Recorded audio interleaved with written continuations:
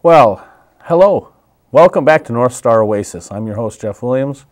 If you've been a regular watcher, don't forget we are also on social media, on Twitter, Facebook, and YouTube.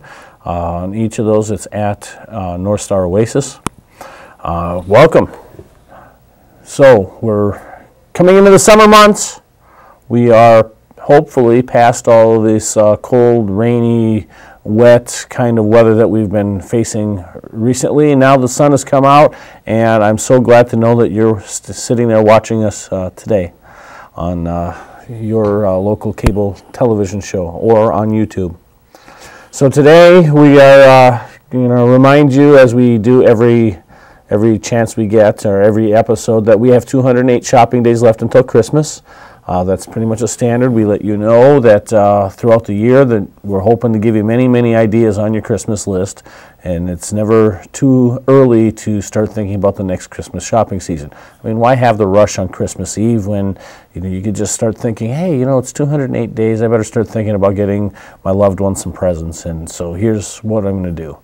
But in the meantime, I also remind you that we have 85 weeks before the next presidential inauguration, and I make sure that we specify the inauguration instead of the actual election, because that is when the changeover occurs. And we know that President Obama will not be re-elected because he's not running. He is term limited out per the U.S. Constitution and the amendments process. So as we look ahead, we're looking every single week at a different presidential candidate. But before we get into that, what came across my desk just before we began the show, literally about 4 or 5 minutes ago, was a story that came up about the creator of Barack Obama's Hope poster, a famous poster in came out for the 2008 election. The headline reads, Barack Obama Hope poster. Poster's creator says Obama has come up short of expectations. And I'll just read one paragraph quote from Shepard Fairey, who says, not even close. Shepard Fairey answered when asked by Esquire magazine if President Obama has lived up to the Hope poster. Obama has had a really tough time, Fairey said. So the poster's artist said that President Obama has come up short of expectations. And so it should not be that much of a surprise to anybody that people are already looking forward to that next presidential election cycle, mainly to get through it. So that being said, we have so far covered Hillary Clinton's announcement, as we have with Ted Cruz. We're trying to take them in the order in which they announced. So we had Hillary Clinton, Ted Cruz, Rand Paul, Marco Rubio, and Ben Carson.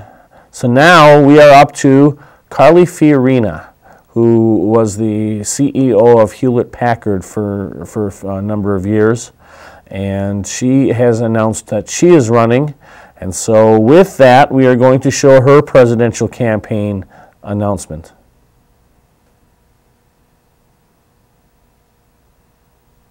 I'm getting ready to do something too. I'm running for president. Our founders never intended us to have a professional political class. They believed that citizens and leaders needed to step forward. We know the only way to reimagine our government is to reimagine who is leading it. I'm Carly Fiorina, and I'm running for president. If you're tired of the sound bites, the vitriol, the pettiness, the egos, the corruption, if you believe that it's time to declare the end of identity politics, if you believe that it's time to declare the end of lowered expectations, if you believe that it's time for citizens to stand up to the political class and say enough, then join us. It's time for us to empower our citizens, to give them a voice in our government, to come together to fix what has been broken about our politics and our government for too long, because we can do this together. Now, Carly Fiorina has had some decades of business experience, and she reminds me more of H. Ross Perot, who ran in 1992 without being considered the nut job. So let's take a closer look now as to what Carly Fiorina has on her stances on issues. The war on women, I don't have 2 hours. You don't have 2 hours to explain all of this, but what's the highlight here in terms of what you want to get across to folks? If you run for president, what are you going to tell people? What are you going to say about this? I think women in particular turn off of the political process a lot because they don't like the tone, they don't like the vitriol, they don't like the sound bites.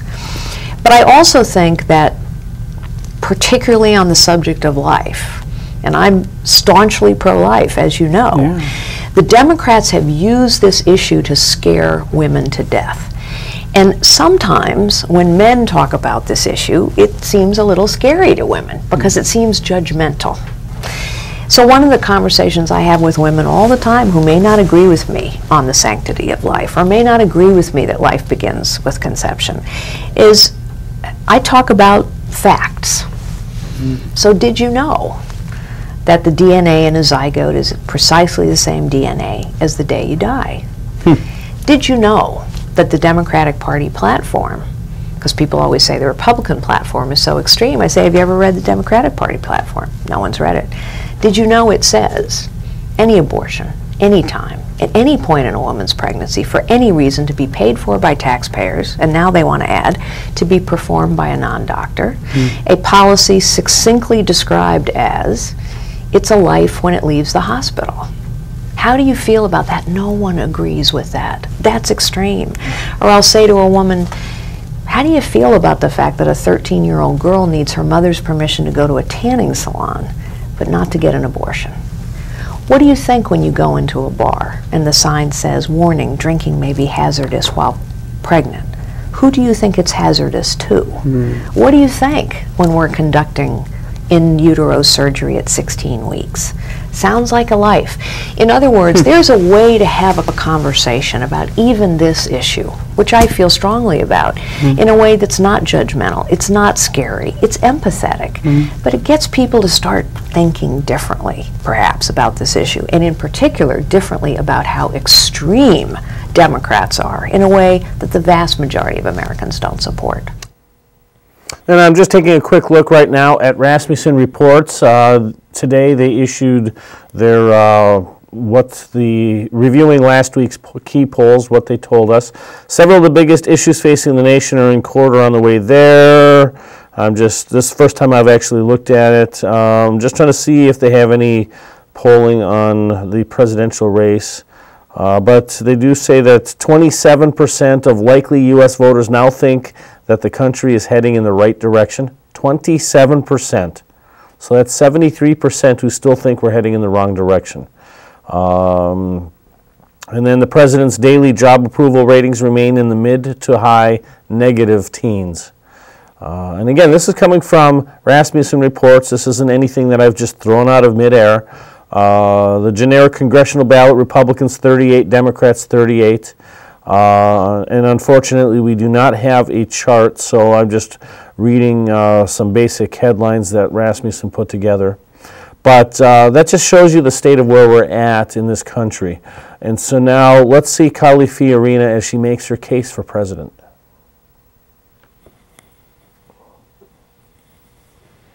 Carly, thank you. Great to have me. I've chaired major charities in this country as well. I know most of the world leaders on the stage today. I understand how the world works and who's in it.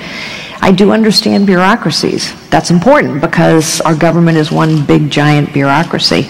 I understand technology, and technology is a tool that can be used, as I said, to reimagine government and to re-engage a whole set of people who in this country feel disconnected from the political process in very serious ways. And there's certain things you have to do to move bureaucracies. One, you have to know where your money is being spent. So we don't have any idea how our government spends money. We don't ever look at a budget top to bottom. We need to actually go to zero-based budgeting so we can prioritize how money is spent. We really have no idea what's going on in our government. Zero. And so I think we need to reimagine government and the process of government with modern technology in mind. I think the Oval Office is, among other things, about making executive decisions, which are tough calls and tough times, with high stakes for which you're prepared to be held accountable. Well, you know, you can't buy every domain name. You just can't. Maybe we should have tried, but we didn't. And so, you know, people are going to do what they're going to do, but hopefully people will go to carlyforpresident.com instead. And then, of course, when you manage through a very tough recession, there are some tough calls required as well. And, of course, everyone else in the technology industry had to make some of those very same tough calls. Well, first, as I intimated earlier, I would roll back the 400 pages of regulation that the FCC just published over the internet. It can't possibly work. The FCC is a vast bureaucracy, and think about the non sequitur of having 400 pages of detailed rules and regs over the internet. I mean, it's ridiculous. Secondly, there is a bill that it's wending its way through Congress right now called the Innovation Act. Wow, sounds great. Who isn't for innovation? But when you think about the process of Congress passing a very complicated bill written, frankly, by big companies, what's going to be the consequence of that? It will be harder and harder for small companies to innovate. It will be hard. What the consequence of all complicated regulation is that the big get bigger, the powerful get more powerful, and the small and the powerless have a harder time. That's just a fact. And that's why we're now destroying more businesses than we're creating. For the first time in U.S. history, we have more small and new businesses failing because they can't handle the complexity. And so I think one of the very important things that we do in the most innovative industry we have in this country, where we are still leading in the world, is to start to peel back all of this bureaucratic, complicated overlay. The government somehow is going to manage the innovation in this industry. It's a complete non sequitur. You don't manage innovation. You let innovation flourish. What government should be doing, instead of rolling out vast, complicated regulation, what government should be doing is investing more in basic platform research. So, as we've heard in previous news cycles for the last few years about Hillary Clinton always saying, "Are you ready for a woman president?"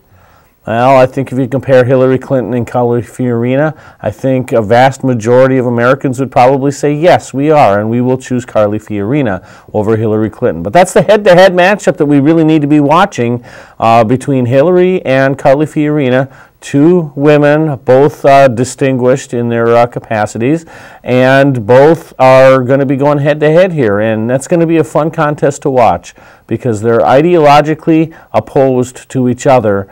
But yet, the women vote does matter. If female votes, they do matter in an election process. And so this is going to be an interesting thing to watch in the upcoming election cycle. However, now let's take a look, though, if what happens if Hillary does not make it through the primary? And what does that say about the capability of Hillary? What if neither of them make it through the respective parties' primary processes? It will definitely then be a male-dominated general election cycle, although I will say that, at least with Carly Fiorina, that if she does not make the general election, because that is a wide open, the Republican side is wide open, there is a lot of candidates running this time around, and here we're taking candidates one a week.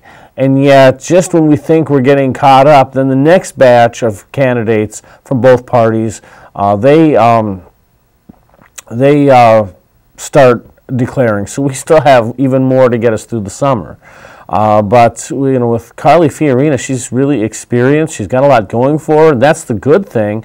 Then we take a look at Hillary. Now, if Carly Fiorina is not deemed ready, is Hillary Clinton ready for president? I mean, she's only been running for the office for 40 years. But that's, again, We're just going to say that this is going to be an interesting matchup. And I would have to say that it would be kind of fun to watch Carly Fiorina versus Hillary Clinton in the general election. But at this point, what difference does it make? Moving on, we're going to take a look at one of the things that we continue to look at, and that is, because we got a bunch of storylines that we just keep you up to date on if you've been a regular watcher of the show. And a couple of new things have come up about the protection of elephants in Africa. First of all, the bad news. Poachers, this came from the UK Guardian on Tuesday. Poachers killed half of Mozambique's elephants in 5 years. Reading the story here, poachers have killed nearly half of Mozambique's elephants for their ivory in the past 5 years, the U.S.-based Wildlife Conservation Society said on Tuesday. A Mozambique government-backed survey showed a dramatic 48% decline in elephant numbers from just over 20,000 to an estimated 10,300, the WCS said. This decline is due to rampant elephant poaching in the country's most important elephant populations. The WCS said remote northern Mozambique, which includes the Nissa National Reserve, was the hardest hit, accounting for 95% of elephant deaths, reducing the population from an estimated 15,400 to an estimated 6,100. Elephants are prized in Asia, where they are carved into ivory statuettes and jewelry. Across Africa, up to 30,000 elephants are estimated to be killed illegally each year to fuel the ivory trade. An estimated 470,000 wild elephants remain in Africa, according to a count by the NGO, non-governmental organization, Elephants Without Borders, and that was down from several million a century ago. So, as part of our story, no elephants in circuses may mean no elephants at all. And I have said before in a previous episode of this program that perhaps opening up the ivory trade, regulating the ivory trade, instead of destroying the ivory, the illegal ivory that has been captured, might actually do less harm and more good for the elephants than what we currently see. However, on that front, another Guardian story that came out yesterday, China agrees to phase out its ivory industry to combat elephant poaching. They've committed to phasing out the domestic manufacture and sale of ivory products for the first time.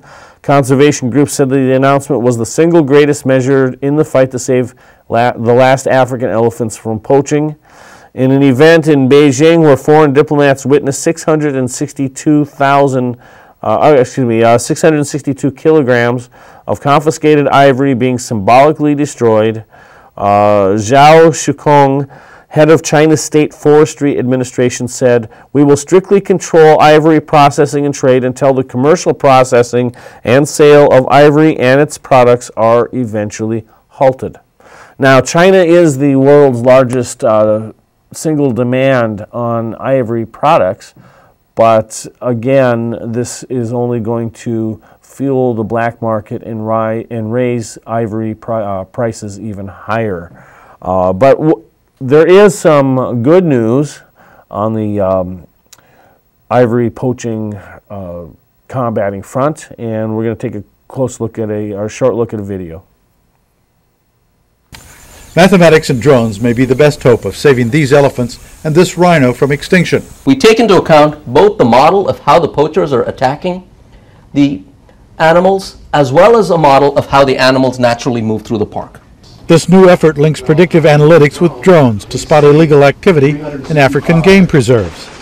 The computer program builds on the same algorithms developed to forecast locations of IED weapons caches in Iraq and Afghanistan. The Lindbergh Foundation's Air Shepherd program approached the Institute for Advanced Computer Studies at the University of Maryland, where the original military code was written.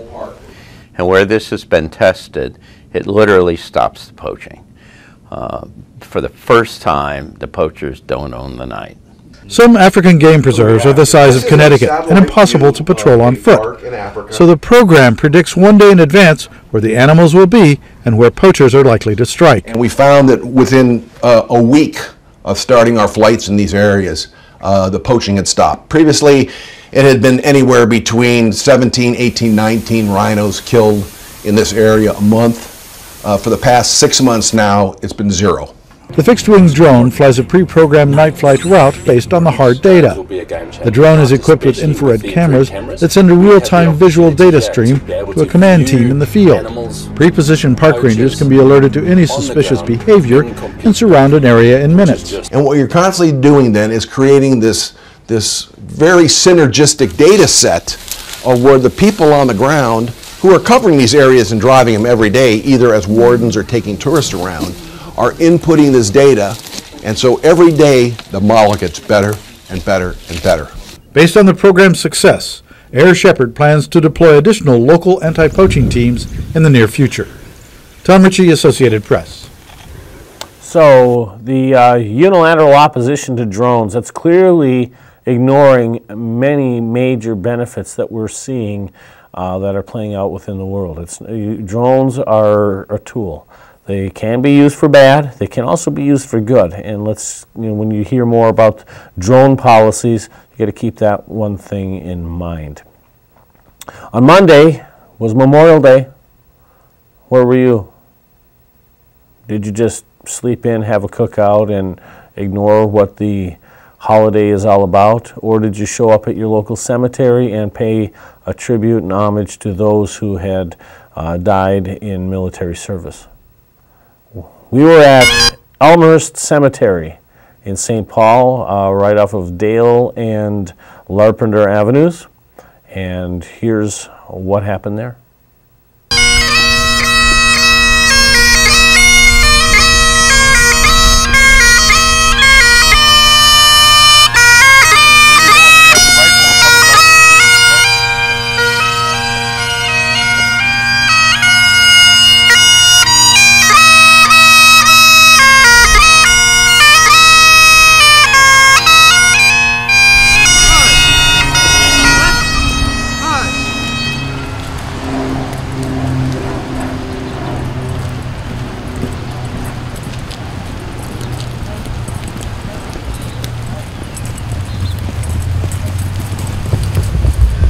Good morning. Good morning. If you got a chair, you're more than welcome to have a seat.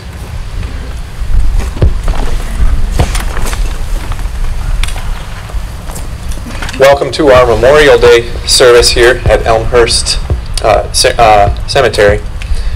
You know, at times it can be very easy for us to forget why it is we're here. I'm gonna step out. I can't see you all. At times it can be easy for us to forget why it is we're here. It's easy to forget when we get busy with our lives, busy with the work schedules that we have, the families that we have, the different hobbies that we enjoy. It's easy to forget when we can freely go and worship at church every Sunday morning, when we can travel freely from state to state without any passport or checkpoints. It's easy to forget when we listen to radio programs and watch television programs that freely use that freedom of speech that we enjoy. It can be easy for us to forget why it is that we are here. I think that's maybe a reason why our forefathers in America, they put up different memorials around the United States. They put up statues to remind us of the different sacrifices that people have made throughout the years to give us the freedom that we so very much enjoy. Some of the newer memorials that you'll see around the United States have little statements on them, 6 little words that really encapsulate why it is we're here. They say, all gave some gave all. And it's a reminder that some people gave their entire lives to die and died for the freedom that we enjoy here in America. Not too far from here, there is a memorial to the soldiers and sailors. In New York, there's that Ground Zero Memorial. It's a reminder that we will continue to fight for the freedom that we have, even against the enemies that will attack us on our very own soil. Those memorials are important. They're reminders of the sacrifices that people gave for our freedom. Our forefathers put them up because they knew how easily we can forget. But you know, not only our forefathers knew how easily we forget, but also our God, He knows how easily we forget as well. We forget that He wants us to be people who show love, and yet, more often than not, we have feelings of anger and hatred that really build up in our hearts. He knows that we forget that He wants us to be giving of the blessings that He has given to us, and yet we have those feelings of greed and envy that really fill our hearts as well. He knows that we often forget. You know, it reminds me of another nation. The nation of Israel, at its very beginning, was a nation just like us, founded under God. And just before the nation of Israel went in to take the land of Canaan, God used His servant Moses to leave them with this message. He says, "Don't forget the Lord your God." He knew it was going to be easy for them to forget. And so He left them with that warning. Don't forget the Lord your God. And even though they had that warning, they still did forget. And because of that, the Lord used foreign armies. He used other nations to come and punish them, inflict harm on them. You know, God could do the same thing with us. For the times we so easily forget who He is, to forget to keep Him as a priority in our lives, He could be done with us. He could just cast us into the pits of hell. But He doesn't. In His love, He sent His own Son to make that ultimate sacrifice. He sent Jesus to give it all, to die so that we can enjoy freedom from sin. He gave it all just for you and me. And He does more than that too. He leaves us with memorials as well, with reminders. You know, there are countries around the world, there are places around the world where people are suffering and dying just because they worship the God that this country was founded under. In the Middle East and in Africa, people are losing their heads because they worship that God. But here in America, we have the freedom to open up that book, that memorial, that reminder that God hasn't forgotten us. Every church you see, every cross you see is a memorial. It's a reminder that God hasn't forgotten you, that He has given His own Son to pay for your sins. Memorials are good things. They're reminders that we shouldn't forget. You know, one of the things that happens on Memorial Day is a very good reminder to not forget. In the morning, the flag is raised to half-mast as a reminder of the people who gave their lives, who sacrificed their lives for our freedom. But then at noon, that flag is raised to full mast. And that's a reminder that we should continue to raise their memories, that we will continue to raise up people who will continue to fight for the freedom that we enjoy here in America. Friends, don't forget.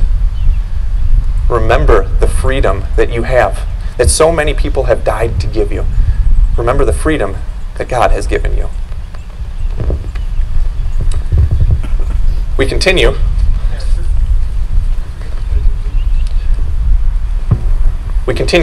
Let's begin with the Pledge of Allegiance then.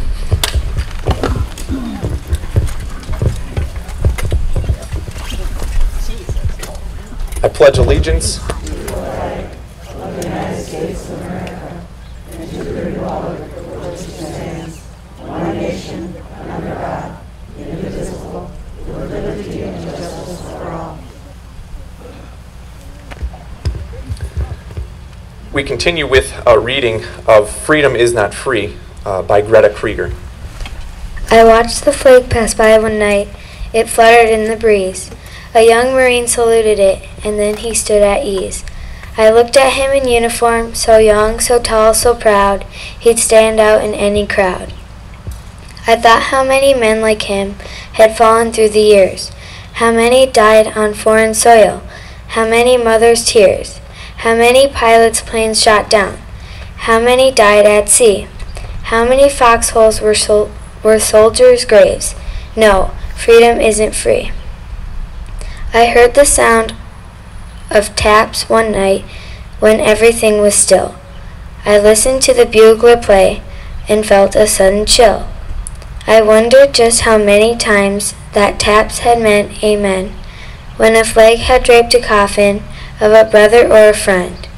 I thought of all the children, of the mothers and the wives, of fathers, sons, and husbands with interrupted lives. I thought about a graveyard at the bottom of the sea, of unmarked graves in Arlington.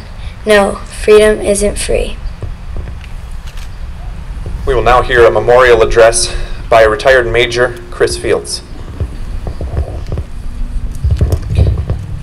Good morning. Thank you all for coming. This morning I want to start by thanking all who have worn the uniform. And I really thank you for showing up today and acknowledging this day, and really taking your time to pay respects to our fallen comrades. I want to thank Jerry, the director. He's done a good job of putting this on year after year, and it really is something special for those who served, that someone takes the time to make sure that this day is special for us. And thanks to the 4th Congressional District Republicans, Michelle Mankey and Jim Carson. Your efforts are very well appreciated this morning.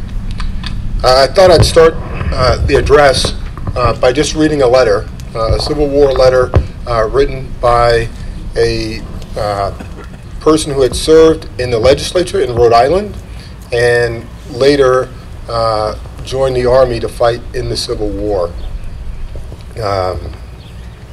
He was a Union officer. His name was Sullivan Ballou, and he was assigned to the Grand Army of the Potomac, or Potomac. July 14th, 1861. This is a letter he wrote to his wife. Dear Sarah, the indications are very strong that we shall move in a few days, perhaps tomorrow, and lest I should not be able to write again, I feel compelled to write a few lines that may fall upon your eyes when I am no more. I have no misgivings about or lack of confidence in the cause in which I am engaged, and my courage neither halts nor falters. I know now how American civilization now leans upon the triumph of our government, and how great a debt we owe to those who went before us through the blood and suffering of the Revolution. I am willing, completely willing, to lay down all my joys in this life to help maintain this government and to pay that debt. Sarah, my love for you is deathless, and it seems to bind me with mighty cables that nothing but omnipotence can break. Yet my love of country comes over me like a strong wind and bears me irresistibly with all those chains to the battlefield. The memory of all the blissful moments I have enjoyed with you come crowding over me, and I feel most deeply grateful to God and you that I have enjoyed them for so long. And oh, Sarah, how hard is it for me to have lived and loved together and seen our boys, to give them up and burn to ashes the hopes of future years when, God willing, we may still have lived and loved together and seen our boys grow to honorable manhood around us. Sarah, if I do not return, never forget how much I loved you, nor that when my last breath escapes me on the battlefield, it will whisper your name. Forgive my many faults and the many pains I have caused you, how thoughtless, how foolish I have been at times. But Sarah, my dear Sarah, if the dead can come back to this earth and flint unseen around those they love, I shall always be with you in the brightest day and darkest night. Always, always. And when a soft breeze fans your cheek, it shall be my breath, or the cool air upon your throbbing temple, it shall be my passing spirit. Sarah, do not mourn me dead. Think only I am gone and wait for me. For we shall meet again, my dear Sarah. We shall meet again.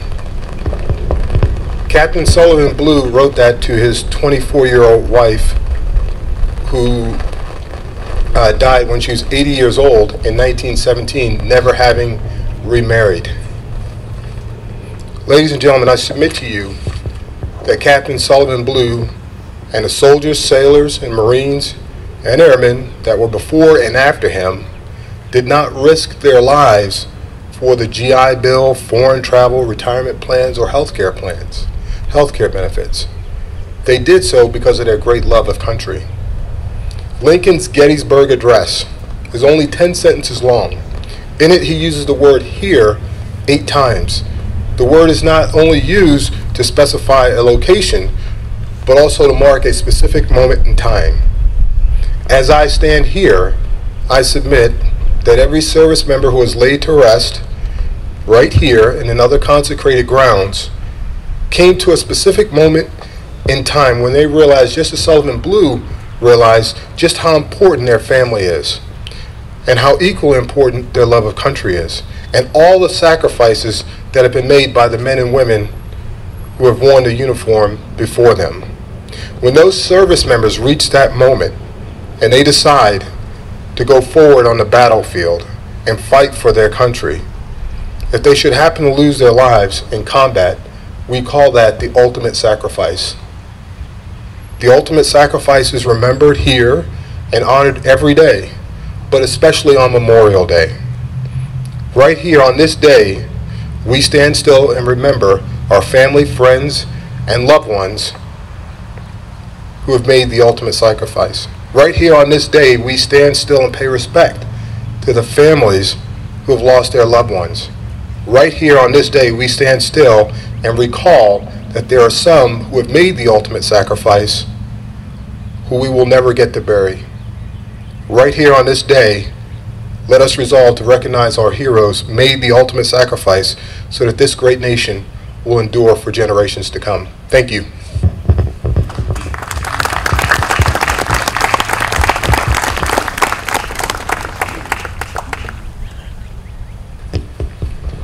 We continue with President Lincoln's Gettysburg Address, as read by Madeline Krieger. 87 years ago, our fathers brought forth on this continent a new nation, conceived in liberty and dedicated to the proposition that all men are created equal. Now we are engaged in a great civil war, testing whether that nation or any nation so conceived and so dedicated can long endure. We are met on a great battlefield of that war. We have come to dedicate a portion of that field as a final resting place for those who here gave their lives that that nation might live. It is altogether fitting and proper that we should do this. But in a larger sense, we cannot dedicate, we cannot consecrate, we cannot hallow this ground. The brave men, living and dead, who struggled here have consecrated it, far above our poor power to add or detract.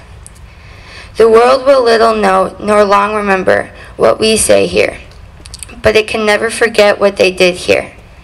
It is for us, the living, rather, to be dedicated here to the unfinished work, which they who fought here have thus far nobly advanced. It is rather for us to be here, dedicated to the great task remaining before us, that from these honored dead we take increased devotion to that cause for which they gave the last full measure of devotion, that we here highly resolve that these dead shall not have died in vain, that this nation, under God, shall have a new birth of freedom, and that the government of the people, by the people, for the people, shall not perish from the earth. We continue with the song, God Bless America. It should be printed on the right side of your service. God bless America, and there I go, stand beside her and guide her through the night with the light from above, from the mountains to the prairies, to the oceans, white with foam.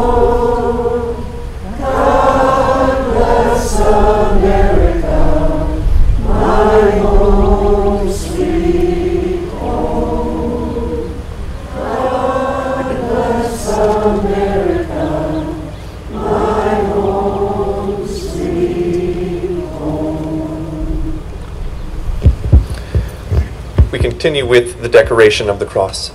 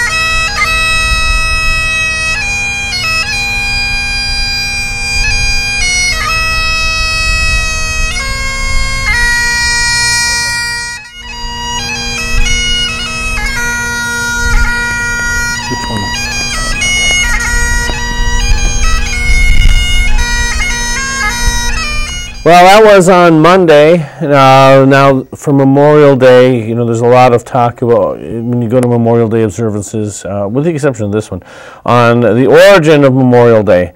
And just looking up a couple of things, there were some observances that occurred during the Civil War. Those are mainly localized in nature, and that was still during the war. But following President Abraham Lincoln's assassination, there were a lot of commemoration events, and of course, as the Civil War was winding down, the first widely publicized observance of Memorial Day after the Civil War occurred in Charleston, South Carolina on May 1st, 1865. During the war, Union soldiers who were prisoners of war had been held at the Hampton Park Race Course in Charleston, and at least 257 Union prisoners had died there and were hastily buried in unmarked graves. Together with teachers and missionaries, black residents of Charleston organized a May Day ceremony in 1865, which was covered by the New York Tribune and other national newspapers. The freedmen cleaned up and landscaped the burial ground, building an enclosure and an arch that was labeled Martyrs of the Racecourse. Nearly 10,000 people, mostly freedmen, freed blacks, gathered on May 1st to commemorate the war dead. Involved were about 3,000 school children newly enrolled in freedmen's schools, as well as mutual aid societies, Union troops, black ministers, and white northern missionaries. Most brought flowers to lay on the burial field. Historian David Blight, I believe he's from Yale University, he had written a book called Race and Reunion, which I had actually read, and he had described that first day. This was the first Memorial Day. African Americans invented Memorial Day in Charleston, South Carolina. What you have there is black Americans recently freed from slavery announcing to the world with their flowers, their feet, and their songs what the war had been about. What they basically were creating was the Independence Day of a second American Revolution. Now, following this and other customs, General John A. Logan, who at the time, on May 5th of 1868, he was the Commander-in-Chief of the Grand Army of the Republic, a Union veterans organization, and he had called for the first observance for Saturday, May 30th.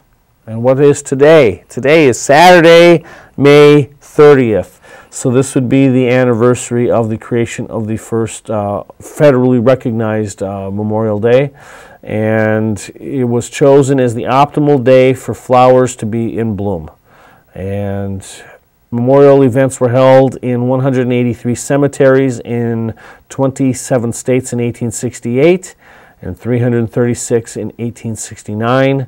The northern states quickly adopted the holiday, and Michigan made Decoration Day, as it was called, an official state holiday in 1871. And by 1890, nearly every northern state had followed suit.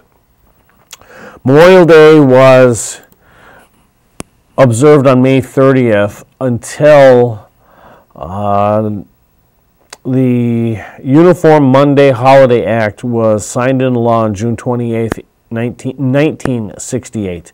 So 100 years after General Logan established the first nationally recognized Memorial Day, Congress creates a bill. President Johnson signed it into law. I believe it was Johnson. Yeah, 1968. And it took effect on January 1st, 1971. And it moved Washington's birthday, originally February 22nd, Memorial Day, May 30th, Columbus Day, October 12th, and Veterans Day, November 11th, from fixed dates to designated Mondays. So now George Washington's birthday, now known as President's Day, is celebrated on the third Monday in February. Memorial Day is the last Monday in May, and then Labor Day, first Monday in September, Columbus Day, second Monday in October, and Veterans Day, the fourth Monday in October. But now, what did we do after we finished up at Elmhurst Cemetery? Thanks to the Paddleford Packet Boat Company, we took a cruise.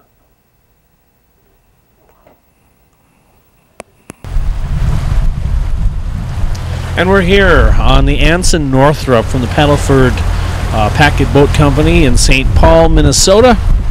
Today is Memorial Day, and normally you would have a cruise like this going on for Veterans Day, because Memorial Day is a day to honor the dead. However, in Minnesota, as we know, there's pretty much ice built up on the river, so the Paddleford Company has been gracious in the last couple of years to allowing veterans and their families to take a free cruise on the Mississippi River, and they actually run 2 cruises a day. So here we are on the Mississippi River. We're not too far from Randolph Avenue, and we've just been cruising up the Mississippi River and just having a relaxing time. If you recall your history, St. Paul was pretty much founded based upon the river boats, and this was the major thoroughfare for anybody who wanted to get anywhere. It was either by horse and carriage or by boat. So here we are enjoying a boat ride.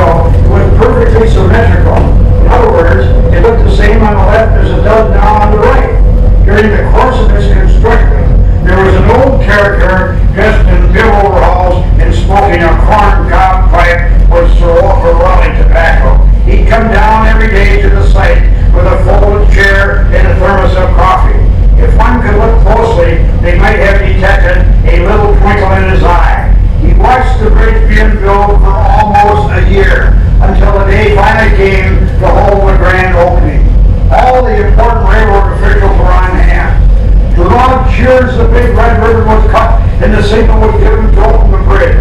At this point, the old character pulled a corncob pipe out of his mouth, strolled up to the gathered officials, and hollered to the bridge tender, "Don't you dare open that bridge!" Of course, everyone looked at him in astonishment and asked, "Why?" So he explained, "Well, if you open the bridge, it'll spring over my property, and I say you can't do that." Sure enough, a surveyor confirmed that the bridge would indeed swing over the whole man's property. So the railroad people went back to him to resolve the situation. They assumed that his price had increased every day during construction. But, as the story goes, the old man looked at him straight in the eye and said, "No, sirree, gentlemen, the price hasn't gone up a penny." Now the railroad officials were truly confused. So he explained, "I'm an old steamboat man who was put out of a job on the railroad, and I wouldn't sell my land to you for any price." And he stood firm. As a result, they had to cut off a giant piece of the bridge on the left and balance it with a huge block of concrete to shorten the swing. That, ladies and gentlemen, is a true story. Well, most of it, anyway.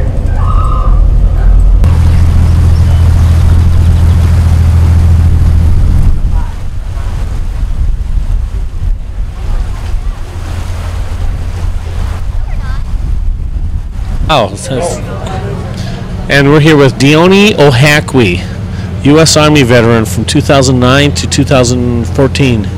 Dione, so this is your first time on the Mississippi River? Yes, that's my first time in the Mississippi River. It's a nice cruise. So, what do you think of the Paddleford Packet Company? Oh, it's a very nice experience going on a cruise, remembering our fallen soldiers, and it's really a time that we reminisce on things that we've gone through, and again trying to remember the fallen heroes.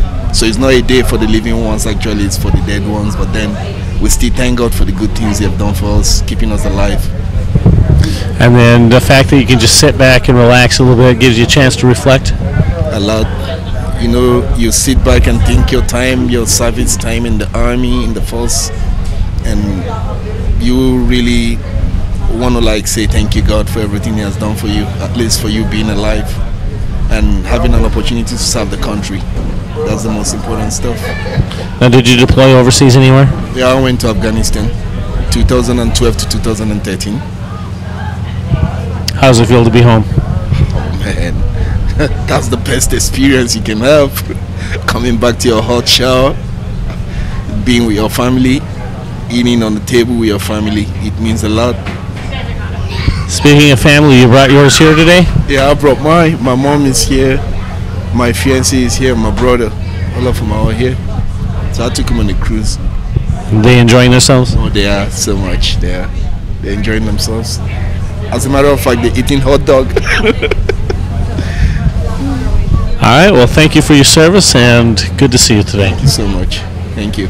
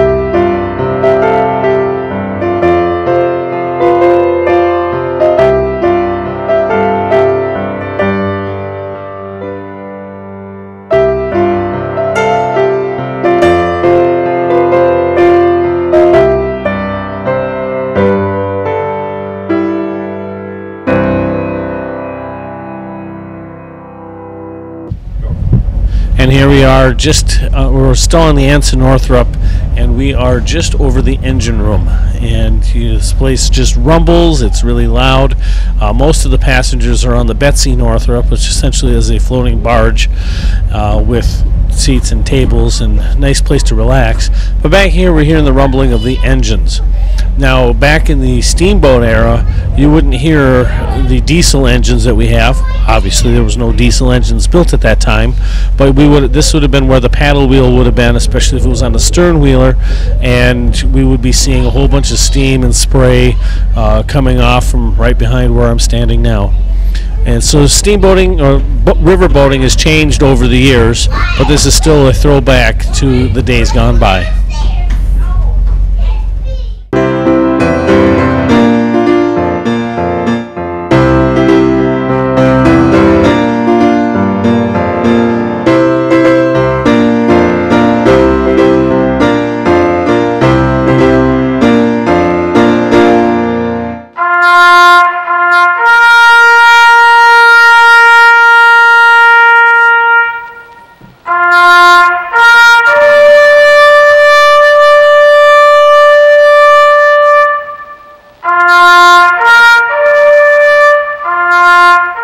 And that's our show.